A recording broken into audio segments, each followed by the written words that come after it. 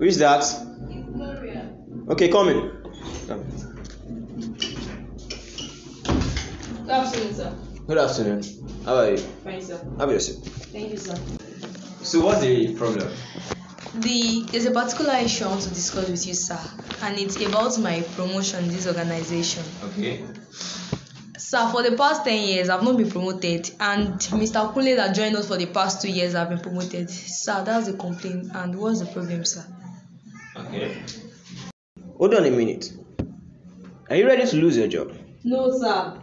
Then do you realize that I'm the manager of this company? Yes, sir. And I will decide the time you will get a promotion. Okay, sir. So, right this minute, stand up and get the hell out of my office. I'm sorry, sir. Get out.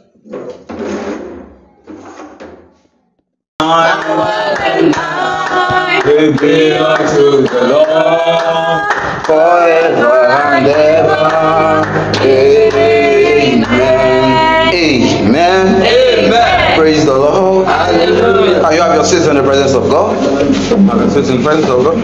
Here. Today I'm going to be sharing something very simple with this little time I have, and what I'm going to be sharing with us is titled Changing Times and Seasons. Changing Times and Seasons. So now, many believers out there, they have used this word to boycott their success, to boycott their destiny. The word like, it is God that will do it for me at my own time. But I tell you something, anybody with the Bible should open to the book of James chapter 5 and verse 17. James chapter 5 and verse 17 says, Yes. Christ was a man subject to like passion as we are. Yes. And he prayed earnestly that it might not rain, and it rained not on the earth by the space of 3 years and 6 months. By the space of 3 years. Now, something Elijah did at that point was that he changed the times and seasons of that nation with prayer. He says, and he prayed earnestly. Another version will say he prayed fervently. He prayed. So one of the key that we can use to change the time and season of our own life, if Elijah can press into prayers and change the nation, he can change the nation time and season, then, only then, we ourselves, if we press in, we'll be able to change the seasons and the times of our lives.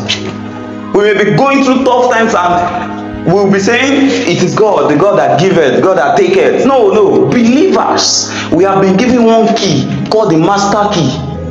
When Jesus came, he activated that key. So, as believers, if you engage in fervent prayers, your time and seasons will change. Amen. Amen. Are you with me? Amen. Amen. If you read the verse 18, can you read it for us? And he prayed again. And he prayed again. And the heaven gave rain. And the heaven gave rain. Earth brought forth her fruit. Exactly. So after the space of 3.5 years, Elijah came again to render prayers, to change the season. According to the normal weather forecast of everything, there is time and season. There's time for harmattan, there's time for summertime, there's raining time, and there's autumn, there's spring. But Elijah, through prayers, he stopped it. He dismantled those arrangements. So with prayers, you can do something. Can you stand up and as we pray? Can you rise up to your feet as we pray? Father, Lord Jesus, Father, remember me. Jesus, remember me. Said your word, and ask and it shall receive. Seek and it shall be found. Knock and it shall be opened. Jesus, remember me. It is my time and season. Jesus, remember me. Shakata kata lembranda da zubagada gada. Jesus, remember me. The mighty name of Jesus. Jesus, remember me. Shakata kata lembranda da zubagada gada. Shakata kata lembranda da zubagada gada. Jesus, remember me. Good morning, sir. Good morning. Wait, I called for me, sir. Yes, I did. Have your seat. Thank you, sir. So I have something urgent to give to you. Okay, sir. Okay, here it is. Have it. Thank So from today you have been promoted to the managing director of this company. Wow. So second in command after me. Seriously? Yes. Wow. Oh, thank you, sir. I'm very grateful, sir. Yes. Thank Make sure you, you sir. do your best. I want ultimate performance from you. Okay, I'll try my best, sir. Thank you, sir. Thank you very much. I'm grateful, sir. Thank you, sir. Yes, yes. Hallelujah. Hope you were blessed by that ministration. Hope you were blessed by that playlet you just watched.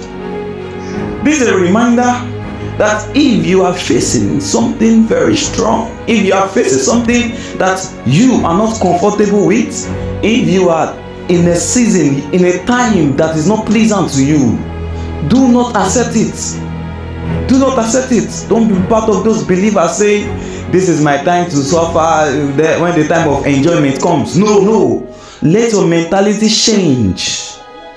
Let your mentality change.